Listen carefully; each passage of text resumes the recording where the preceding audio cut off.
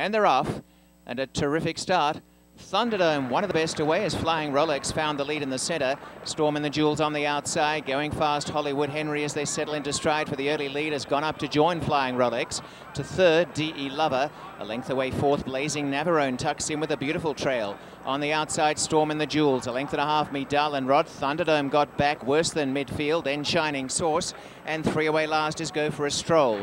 Racing in front, Hollywood Henry. Flying Rolex second, the outside, Storm and the Jewels, and back on the rail, D.E. Lover. Racing in the centre, Blazing Navarone. A length and a half, Me Dull and Rod. Thunderdome is running on. A break to Shining Source, and Go for a Stroll is last. 3/8 left to run, and Hollywood Henry taken on by Flying Rolex and Storm and the Jewels. Everything's setting up for Blazing Navarone, just 2.5 behind if good enough. A couple to Thunderdome as they come inside the quarter. They go on in front. Hollywood Henry up in the centre. Flying Rolex, Storm and the Jewels the outside. Blazing Navarone now called to the outside of the track. Go for a Stroll running on. Three abreast, Flying Rolex, Storm and the Jewels. Go for a Stroll, and down the outside, Thunderdome. Thunderdome releasing the brakes, and Thunderdome races to the front. On the inside, Storm and the Jewels, and Thunderdome goes on to win the Johnny L. Jameson. Go for a Stroll second.